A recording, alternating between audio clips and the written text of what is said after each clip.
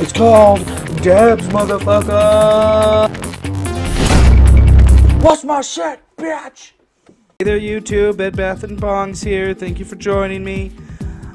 So yeah, I'm gonna be off the next couple days, due to me being off work for quite a little while due to the COVIDs. My schedule's a little out of whack, but I'll be off tomorrow and Tuesday, so expect a lot of content.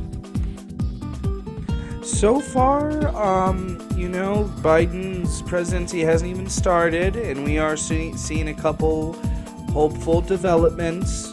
Bernie Sanders, of course, is going to be the budget chairman in the Senate.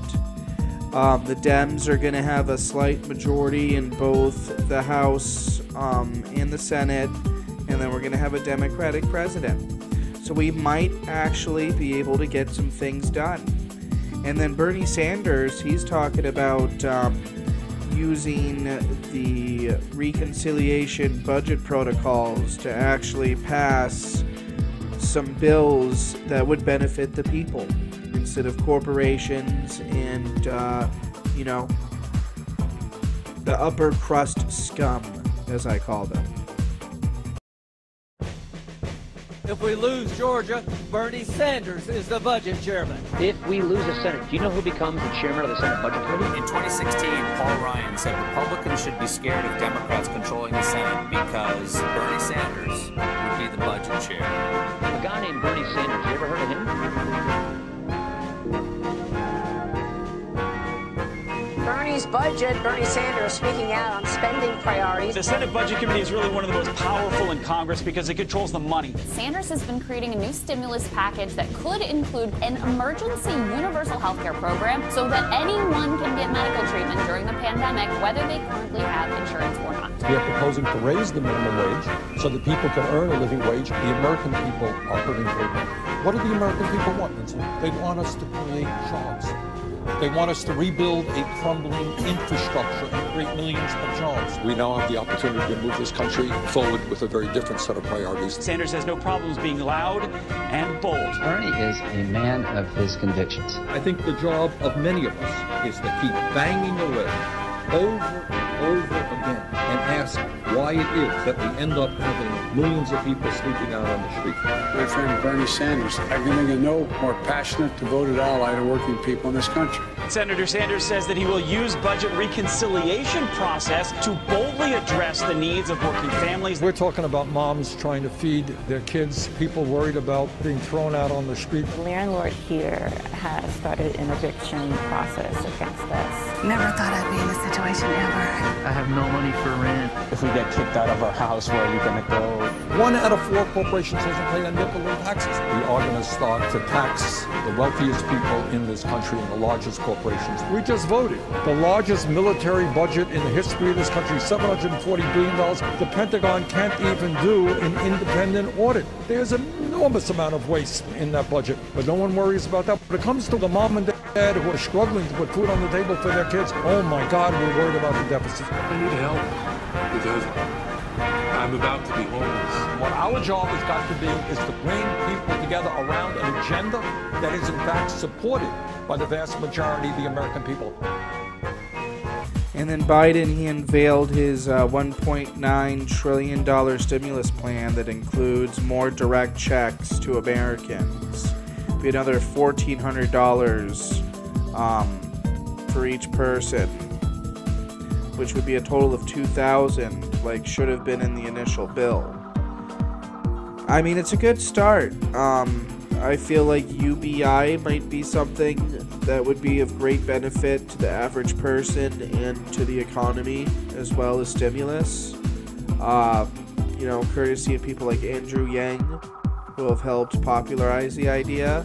Maybe this will be the beginning of installing something like that. And it does give me a little hope that we can push this moderate Republican a little bit to the left. I feel like he's just a slimy, reptilian-like politician. So maybe if we keep the pressure up, maybe we can actually get some shit done. I don't know. We'll see. The next President-elect Joe Biden, he's laid out his new massive $1.9 trillion COVID relief plan. It includes money for testing, vaccines, opening schools, and direct payments to millions of Americans. ABC News business correspondent Deirdre Bolton joins us with more. Deirdre, so what stands out to you from this massive proposal, and what would it mean for the economy? $1.9 trillion plowed into it.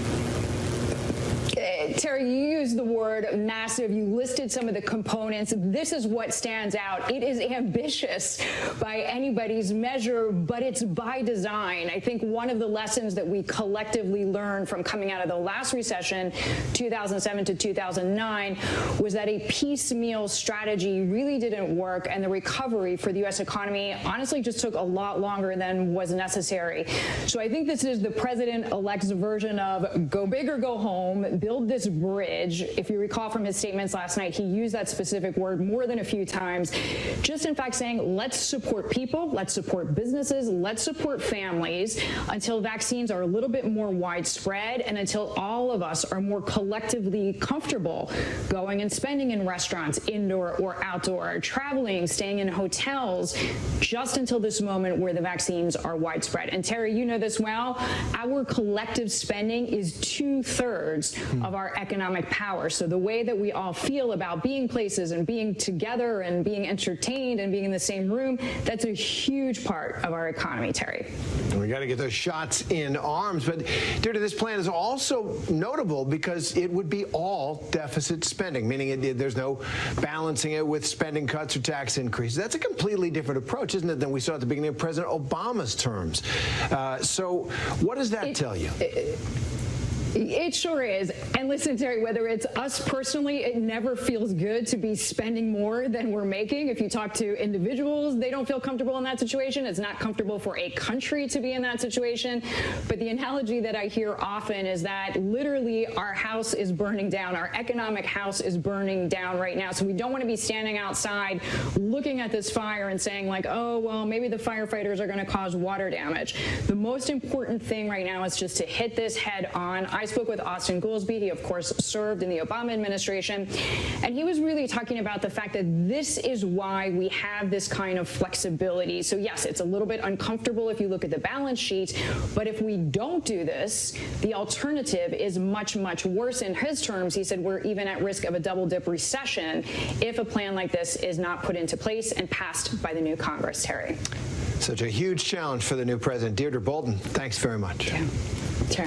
Not to say everything's hunky-dory, because, you know, besides the fact that Bernie Sanders is in the position he is now, there's a reason why he wasn't picked for Biden's cabinet, and it's because he just wouldn't mesh well. Have you seen what Biden's cabinet looks like? It's nothing but national security, Raytheon executives, fucking oil executives, lobbyists. It is who's who of the neoliberal and conservative handbag. It's just gross. It's disgusting. That part does not give me a lot of hope, is who Biden has chosen to surround himself with, for the most part. One cabinet official that I'm not a huge fan of is General Lloyd Austin, who is Biden's pick for defense secretary.